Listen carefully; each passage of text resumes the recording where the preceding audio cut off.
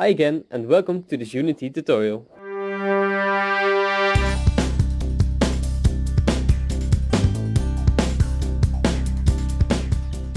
So there are actually two main perspectives where you can capture the screen. The first option is to use the in-game camera.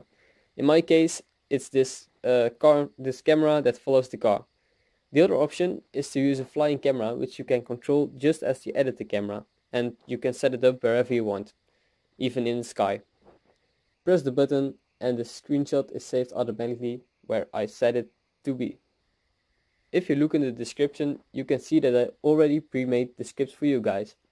So how to get this working? To start off, make a new C# script and call it take screenshot. Make sure to type this right.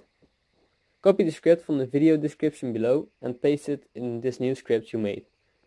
Attach the script to the camera you want to use. If you want to take screenshots with the in-game camera, make sure to uncheck controllable. If you use a flying camera and you want to control it, be sure to check this box. The move speed is only used when controllable is checked. This means the moving speed of the camera. So if you set this higher, the camera will move faster. The resolution depends on your game window. If this number is set to 1, the image will be saved in the same resolution as your game window. When set to 2, the saved image will be twice as large as the game window.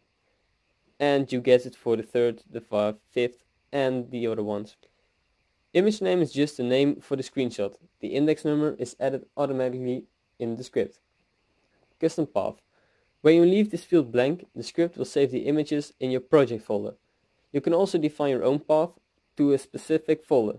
If the folder doesn't exist, the folder will be made automatically. When you made some screenshots, the index of the images will just add up. If you want to reset it to 0, check this box, but don't forget to uncheck it again. Otherwise, all your screenshots will be overridden. So I think this is most of the important stuff for you guys to know.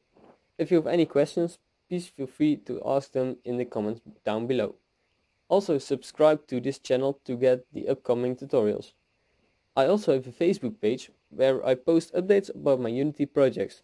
So if you're interested, please take a look. Let me know in the comments what you think about this tutorial and I'll see you again.